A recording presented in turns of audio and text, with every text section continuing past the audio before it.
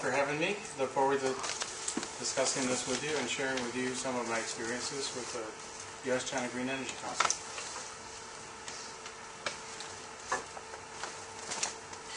So this is a little background on the council. It's a 501(c) nonprofit organization, and its mission is to promote collaboration between the U.S. and China. And you may remember Henry Kissinger wrote an article for the New York Times and arguing that, some of these politicians are scared of China and worried about competing and trying to just fight with them. And he said, we do a lot better if we just figure out ways to cooperate and work together, get to know each other better, and we all come out ahead. So this is what we do. So we try to find ways to bridge the cultures and help businesses to make profits working together. And there have been a number of successful businesses, American and Chinese, that have worked together over the years. And they don't get as much publicity, partly because when they're successful, they don't like to brag about it. Right? They just like to keep on succeeding. But, of course, there are challenges, and there's the cultural differences and language differences that we work with. So our management team are people who have worked in China over many, many years. It's working. Good job, Nick. Thanks. I myself, I used to be a translator for the U.S. Air Force and Security Service, and I used to actually spy on the Chinese back in the 60s. Right? And one of the things I found out was that our paranoia about the Chinese invading us, or likely to invade us, was misplaced. I listened to the pilots, and as soon as they got near water, they said, "I'm not going there." Right? And they were flying Soviet airplanes, which wouldn't have made it anyway. So, people in the intelligence services are paid to be paranoid, and that's what they do, is they justify their job by being afraid. And there's a place for that, but we also need to look at the whole picture. So we have the flexibility of being a non-governmental organization. We have people who have lived and worked in China for many, many years, decades, and we have relationships between Chinese companies, Chinese government officials, American government officials, and nonprofits. Although nonprofit is not technically a legal organization in China,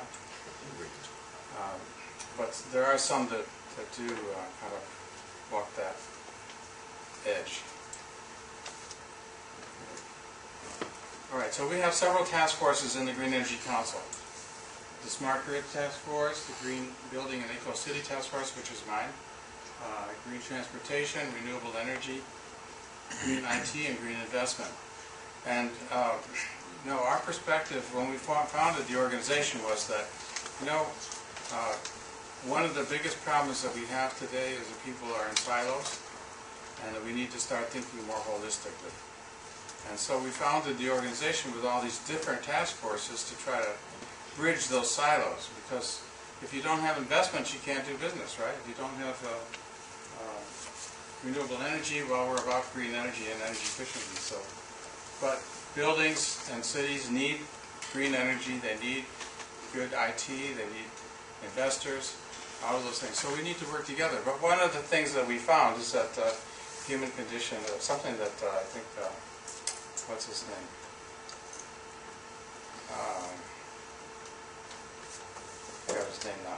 Anyway, there's a theologian that wrote about the history of Christianity. They said, well, it was founded to teach people to love one another, and they've been, once they got organized, they're more concerned about their power and making sure that people follow their orders than about promoting love and neighborliness.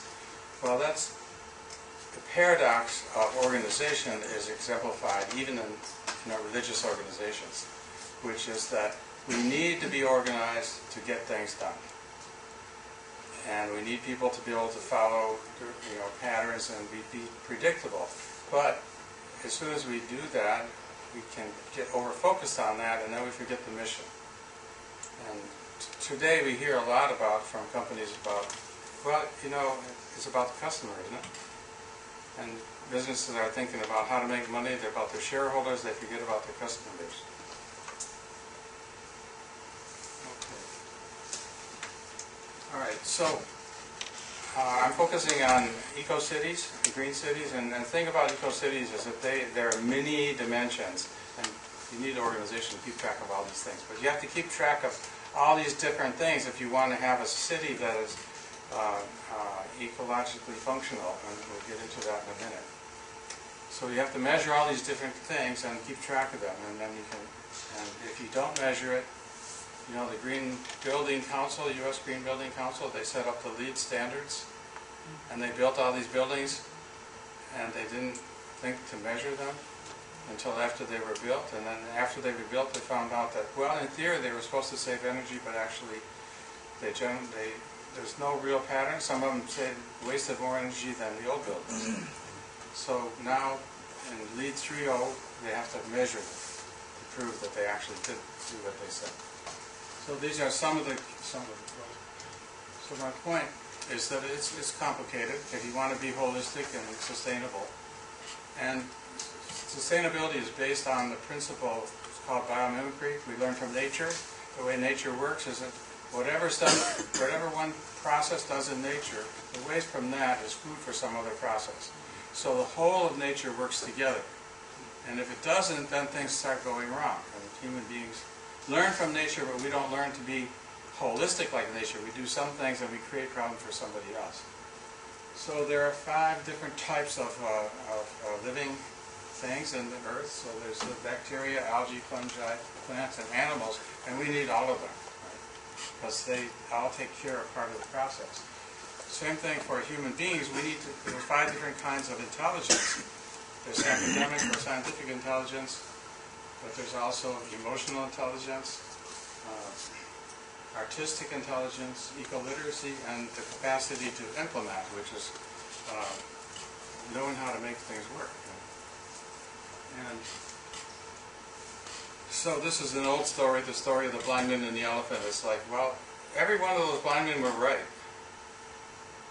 But if they didn't compare notes and work together and figure out what the real elephant was, they got it wrong.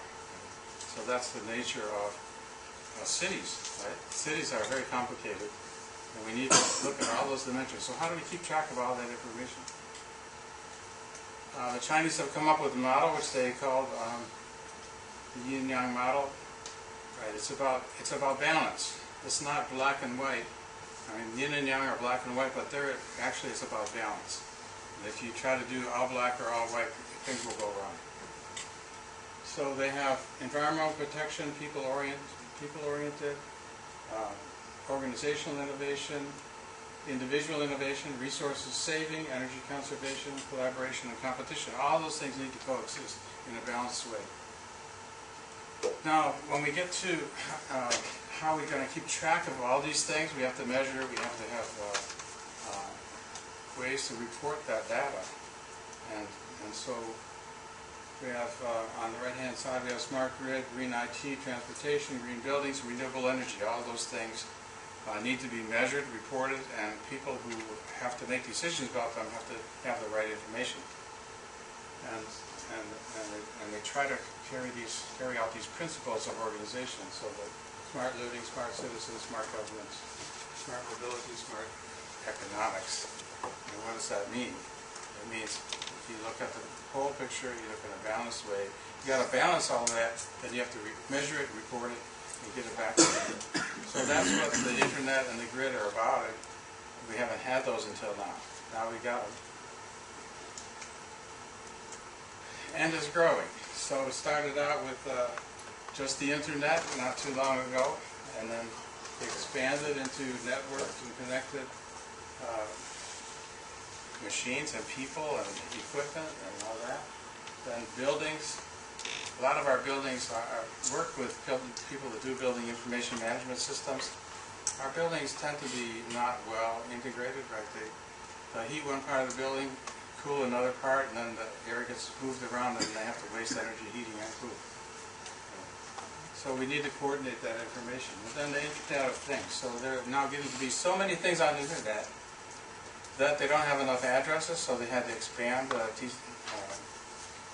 Internet protocol to the IPv6, so they'll have more addresses for machines and equipment. On top of that, how do you get all that information back and forth? So the systems that we have, like Ethernet, not fast enough. Right? Wi-Fi seems to be not fast enough, but part of it is the protocols and how it's managed. So, bottom line though is we should not expect the machines to handle everything for us. The machines can't. Once you set a machine in motion and you set the parameters, and it doesn't know about changing the weather or the change. There was the Jerry Young building at Stanford. They built it to LEED Platinum, and they found out like it was wasting more energy than all the other buildings after they measured it. And why? Mostly it was because the people who were using the building didn't know. They didn't know how to use the building. They were trying to. This building was set to change the temperature, turn on the heat, turn on the cooling, open the windows automatically. But the people didn't know that, so they kind of did what they do, and the building couldn't understand it. So there's a concept called buildings that teach. The buildings, if they're automated and they can help us save energy and be more comfortable, it needs to teach us how to use them to get that result. Otherwise, we're going to override it. Okay, so there now, we at the Green Energy Council are working with a company called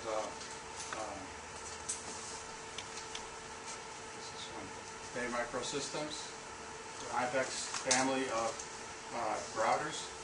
But basically, because information is getting so complicated, so hard to move around on the internet and over the wires, they actually are moving to the synchronous optical networks, and then they've got a new system now for packaging the data. So they build a packet, and inside that little packet, it can have its own system of encryption, its own system of keeping track of the kind of data it is. It could be voice, it could be movies, it could be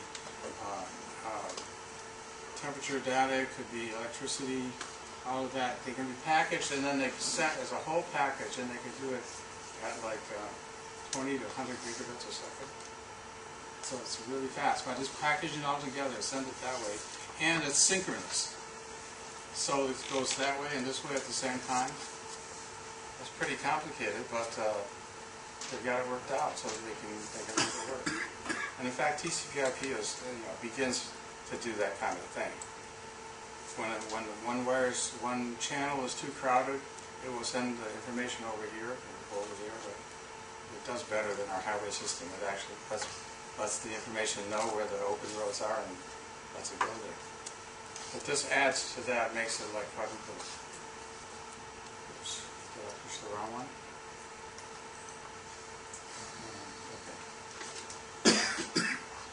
Okay, so it's end-to-end lossless fabric. So it's a fabric network of systems, and it actually can work over Ethernet, over copper wires, and even broadband over power lines.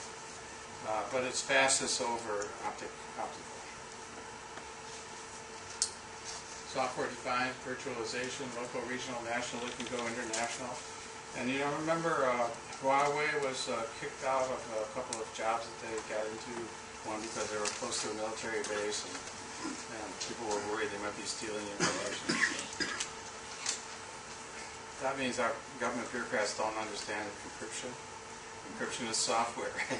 So if they're putting in the hardware, this stuff is transmitted over the hardware, but if you got to create encryption, they still can't get it. And this stuff is really complicated for encryption. Okay, so we've been promoting relationships between the U.S. and China for the last several years. We have meetings every year. We have companies that meet with each other and talk about the ways they can work together. And we consult with them. We help them. Now, one of the keys that people say about doing business in China is relationships, or what they call guanxi.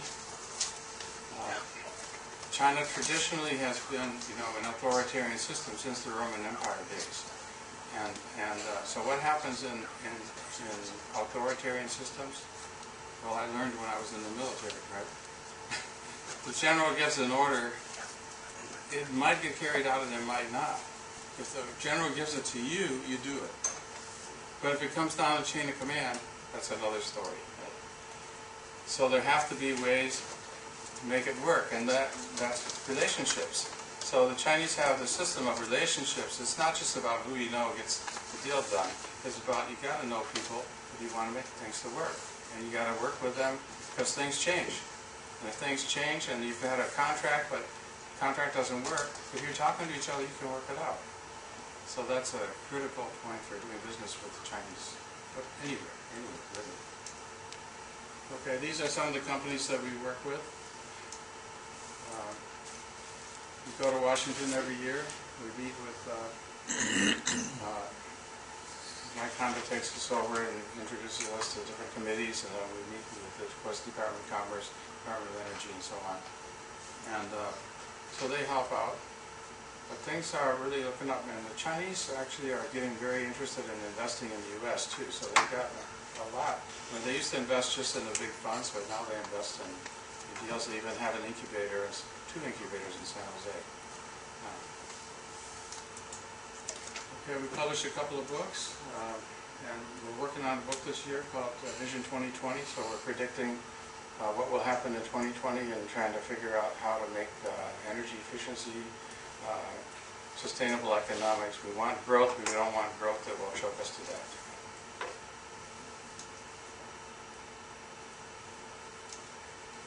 Okay.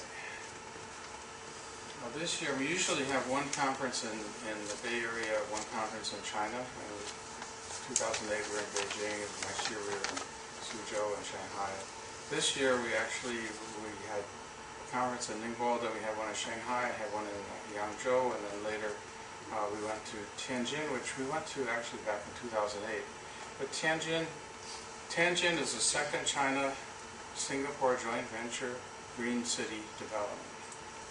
So the one in Suzhou was done in 1994 when the United Nations first started its ISO 14000 series of sustainable development rules.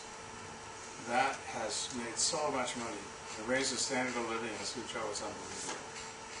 And now Tianjin is another joint venture following that model. Times have changed, so they're doing it differently, but much bigger. And so it's very promising. And we're working on, remember the Internet Protocol system that I talked about, the ID system, that one we're working on putting that between Beijing and Tianjin, so that the data communication will be very fast, very efficient, both within the city and between those cities. And we're doing a smart training for city managers to teach them about smart grid. One of the interesting things, we had a training back in San Francisco last fall, and I trained some mayors, and they came and they started saying, well, you know, our traditional system buildings were much better than yours. And the fact is they were. Then we started talking about, okay, what are the principles, you know, well, it's what's called feng shui. Feng shui is something, they say, oh no, that's superstition. But they don't even know their own culture that well, right? Feng shui has become somewhat superstition, but it's based on science. So it's like, if you want, if your building's in the north, you don't put the front door towards the north, because it's cold. You don't put all the windows on the north side, right? There are a lot of things about feng shui that are actually just good science or good psychology about how you feel being in the building. So, and transportation, of course, they had better transportation in the old days, but then nowadays they copied us. But then they're faster. They got the high-speed rail, and they got 6 of them built. We still haven't got our first one done. So, but anyway, we need to exchange information. We learn from them, they learn from us, and that's what the Green Energy Council is about. And the whole idea of innovation is learning from each other. Thank you. Thank you.